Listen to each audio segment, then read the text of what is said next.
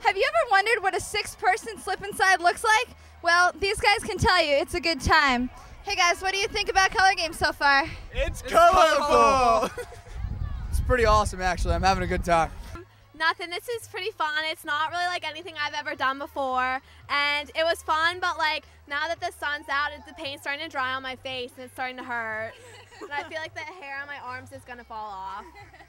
It's a lot of fun. The slip and slide is really cool, and except it kind of hurts when you go down, but it's a lot of fun. You land on your stomach hard, yeah. It's a lot of fun. Basically, you want to make sure there's a lot of water on there. And you want to take a running start and pretty much go as fast as you can, as hard as you can, and let it all hang loose.